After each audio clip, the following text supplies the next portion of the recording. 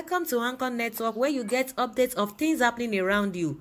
I appreciate every one of you that have subscribed to this channel, and if you have not subscribed, I say thank you very much, because I know that at the end of this news you are going to subscribe, and I want you to press the red button and also the bell icon so that you'll be notified anytime we publish any news. Thank you very much once again. Thanks for after 8 months. A minimum to school.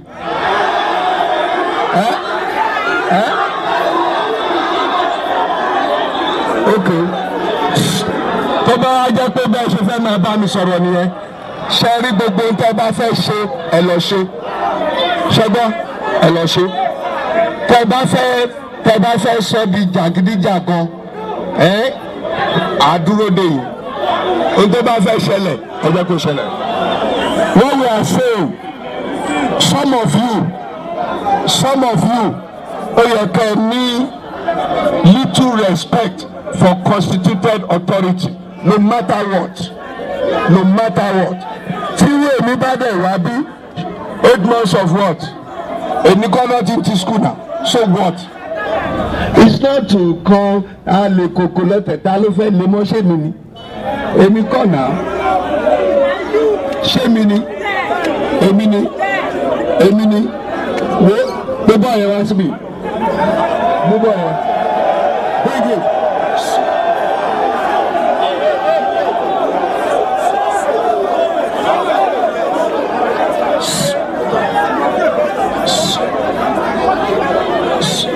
Feel.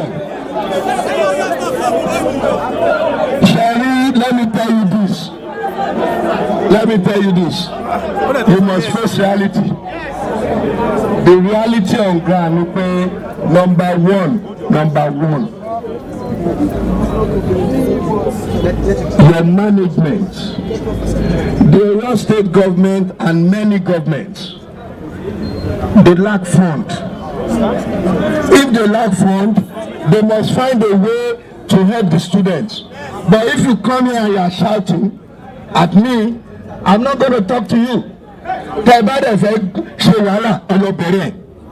This government will not tolerate nonsense from anybody. I'm sorry for my misdeeds in office, Ajimobi begs Oyo Indigines. The immediate past governor of Oyo State, Abiola Ajimobi, has tendered an apology for his misdeeds in office as executive governor of the state. He said people of the state must learn to forgive him for any foul committed in office, especially in his utterances, adding that those were the things that made him who he is and different from every other person. Ajimobi spoke on Sunday in Ibadan House, Okearemo, Ibadan, venue of a luncheon held in his honor by the Ibadan's Elders Forum. Speaking on the administration of the incumbent governor, Ajimobi advised Governor Seyi Makinde to face governance instead of trying to discredit him, adding that he should correct the perceived areas he, Ajimobi, might have done badly and build on the success of his 8 years administration. Ajimobi noted that it was his prayers that Makinde succeeds in office, noting that if the governor succeeds, he would have taken the state higher than he met it, urging him not to try to be perfect. He said, "My admonition is that the new government succeeds. It is in our best interest that he succeeds. If he succeeds, he would have taken Oyo State higher than he met it. I am advising him that he should not try to be perfect, but he must build on our successes.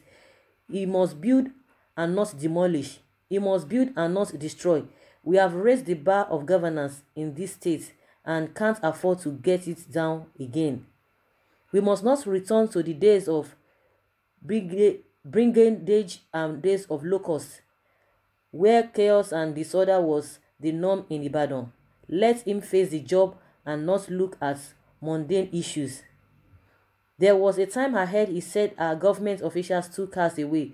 Which vehicles is he talking about among all the issues on ground in the state?" That is one thing we always tell all these people. When they are in power, they behave as if they are gods. From the video we watched from the beginning before we start this news, you will see that the way Ajimobi was talking as if it's just going to be there forever. as if Oyo State is his personal property or his personal company. He was talking to people anyhow. Even the children that you thought you were talking to, you don't even know what they are going to become tomorrow. Definitely they are going to be greater than you, because that's the prayer of elders, that their children should be greater than them. And you talk to the children as if they were nothing. The children that have been home for over a year, more than 1 year, and you were talking to them, you expected them to have even reacted the way they reacted. But the way he was talking, because I learned that people always talk that the man is really bad-matted. He talks, without caution. He talks as if he's not educated. And these are the people that have really worked, in a corporate organization, even before joining politics. But as soon as they join politics, they become something else. You wonder as if these people had really, if they had gone to school in the first place. The power intoxicates them. Now he's coming out to beg people that even in his utterances, he knew quite alright that most of the things he said, most of the utterances then were not really right. But he felt that it was all and all. And these guys are not even youngsters. They are not even children. They were matured before even going into that office. So I see no reason why they even needed somebody to be advising them in the first place. I think by the time they get there, when they see all the benefits accrued even to a governor or whatever position they are holding, it makes them forget themselves. A lot of people complaining about the manner at which he was dealing with people, even towards the end of his administration. The manner at which he dealt, he handled this musician Yinka Ayefele. It was really out of hand. And at the end of the day, what he ought to have done from the beginning was what he now did at the end. About before you knew it, he spoiled everything. And I think that is just my own opinion. And I think that was one of the reasons why APC lost in Oyo State. Because they didn't want to repeat what